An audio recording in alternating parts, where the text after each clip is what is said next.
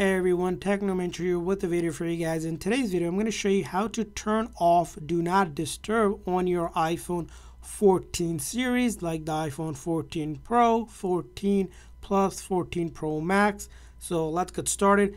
Now, in order to turn off Do Not Disturb on this version, all you're going to do is pull down the control menu just like that from the top. And if you have Do Not Disturb already turned on, it's going to show up right here. So simply tap on that and then tap again to turn off Do Not Disturb.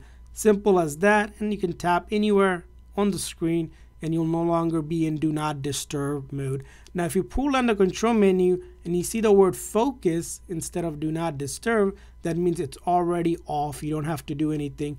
And if you ever want to come back and turn it on, again, click on that focus mode, tap on that, it'll show it's on. And there's also an indicator up top here that looks like a moon to indicate that it's on Do Not Disturb. And to turn it off, same exact process. Pull down the control menu, tap on Do Not Disturb, and tap anywhere else, and it's going to turn it off. Simple as that. I hope this video was helpful. If so, please consider a like and subscribe button for more tips and tricks for your iPhone. We'll see you guys next time.